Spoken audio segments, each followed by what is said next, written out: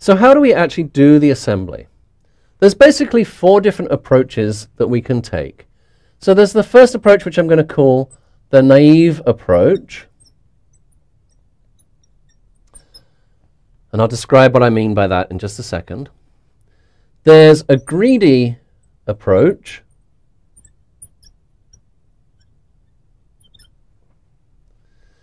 There's what's called overlap layout consensus.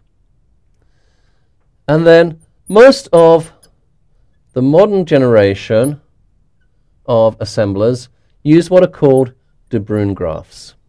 And that's a computational data structure that enables us to accurately assemble the genome. So the naive approach is kind of really the first idea of sequencing.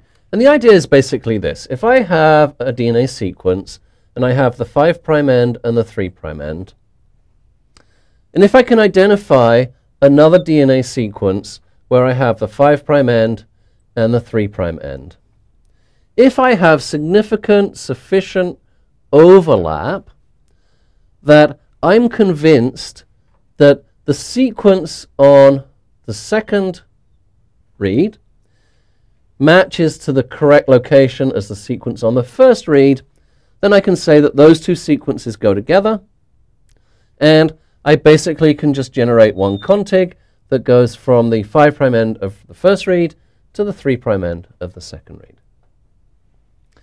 Theoretically, that's a very easy problem to solve, right? All you've got to do is just look through and say, okay, I can find my 5' ends and my 3' ends that match and put them together. As we're going to see, there's a lot of complications in genome assembly that make this really, really hard.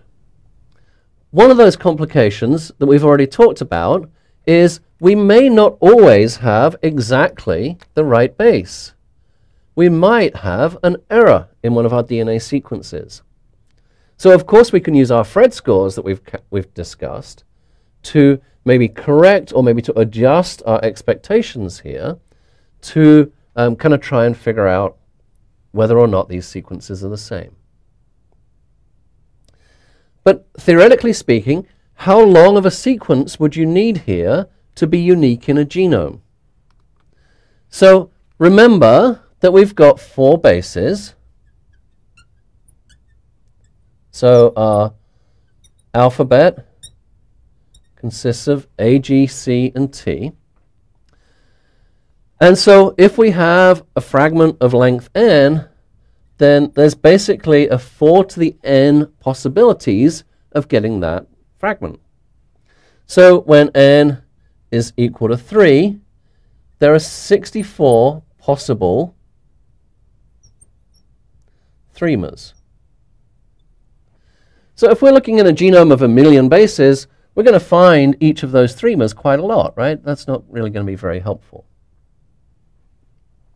When n is 8, there's 4 to the 8 possibilities that that sequence is, 4 to the 8 possibilities of finding that sequence. So we would expect to find an 8-mer sequence about once every 65,336 bases. And then when n is 20, so there are 4 to the 20 possibilities, and so we would expect to find this sequence really quite rarely, approximately somewhere around this. So about once every billion bases, we would expect to find a 20-mer. So if the distribution of sequences were random, then if we found a 20-mer base pair sequence, and we found it on the first sequence and we found it on the second sequence, we could put those 2 together and say that we're there. The big problem with assembling microbial genomes, or any genome for that matter, and the reason that this doesn't work is that the distribution of bases in a genome sequence and the distribution of 20-mers in the genome sequence is not random.